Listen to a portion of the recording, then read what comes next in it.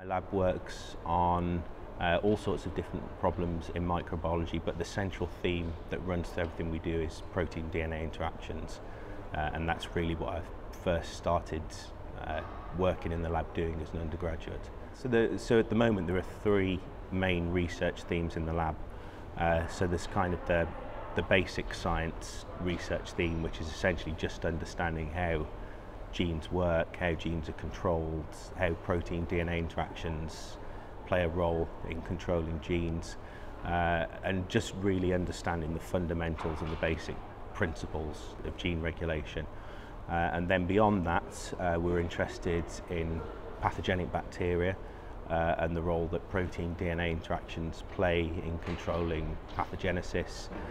So, for example, if there's a trigger in the environment or in the human body or something that triggers a pathogenic response in an organism, how is that relayed to the DNA by DNA binding proteins, and how do those proteins then trigger the expression of genes involved in pathogenicity? So at the moment we're studying two organisms in that way. So we're studying something called enterotoxigenic E. coli, which I think if you were going to get E. coli it would be the one you'd least want to get, so that's abbreviated to ETEC. And we're also starting to study Vibrio cholerae in that way, so the organism that causes cholera.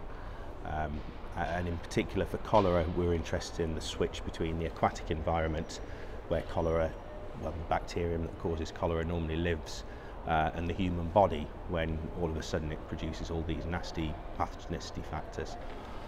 And then the most recent area that we've started to get into is the regulation of antibiotic resistance. So in many bacteria you can get kind of breakdowns in the cellular response to stress, and it can become deregulated, and these are kind of like very robust bacterial cells. They're resistant to all sorts of stresses. So we're interested in understanding that process at the level of genes and interactions of proteins with the DNA, to try and work out, if we can, ways of getting around problems associated with antibiotic resistance. So at the moment those are our three research themes.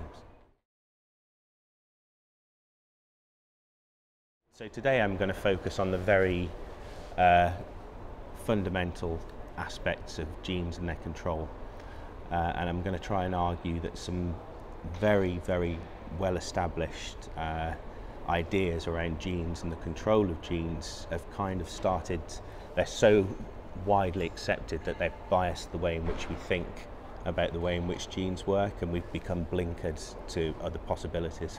And I'm going to suggest that for certain sets of genes they can deviate quite substantially from these very well characterized molecular mechanisms of gene control, and that by understanding these hidden complexities we can start to get major insights into various aspects of bacterial biology.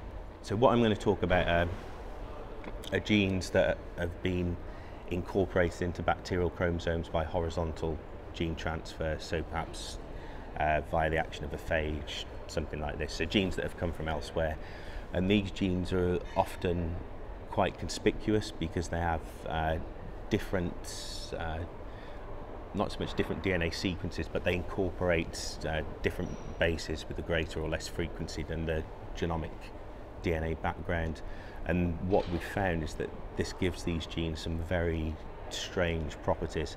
And we've kind of known for a while that these genes behave in a strange way, but we've never really understood the fine details of why they give odd results and so on. And essentially what we've found is that the traditional view is that if you've got a unit of DNA that makes a gene, when the cell reads that DNA, it's like a book, you know, it reads it from cover to cover to produce a complete product that the cell can then use to make a protein.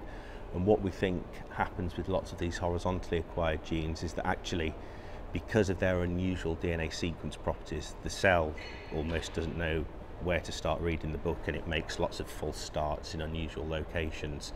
And we think that that makes these particular sections of DNA very poisonous to the cell, and that's got implications for genome evolution and so on that are quite interesting.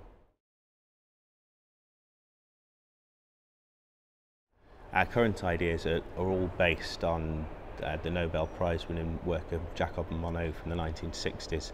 And they first came up with the idea that bacterial genes are organised into groups called operons, and that the operons are transcribed as a single RNA that then gets translated to make proteins and so on. And that is, they won the Nobel Prize. That's clearly the case, and it can explain a lot of what we understand.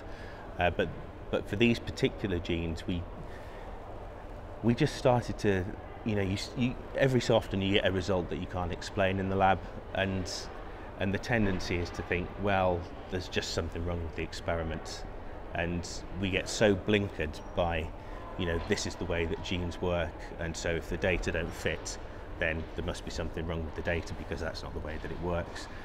And we got some of these results, and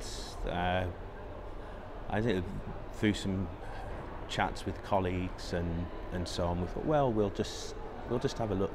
And what we found was that the signal in the DNA that tells the cell to start reading the DNA from that point within these particular genes just occurs everywhere. So normally occurs at the start of a gene or a section of DNA that needs to be read, but in these particular genes they just occur all over the place because of their unusual sequence, and that was just completely unexpected. I think a lot of people probably still struggle or don't like to believe these sorts of things because it's so different to what we've seen previously, but hopefully they will find my evidence compelling.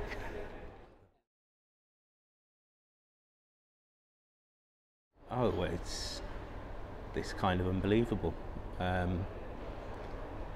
because you do science because you enjoy science, and so if someone says you've won a prize for doing something you enjoy, that's amazing. And then of course you look at the list of people that have won it in the past, you think, crumbs, that's a lot to live up to. So it's flattering but very humbling and almost daunting, when you look down and see the list of people that have won it in the past.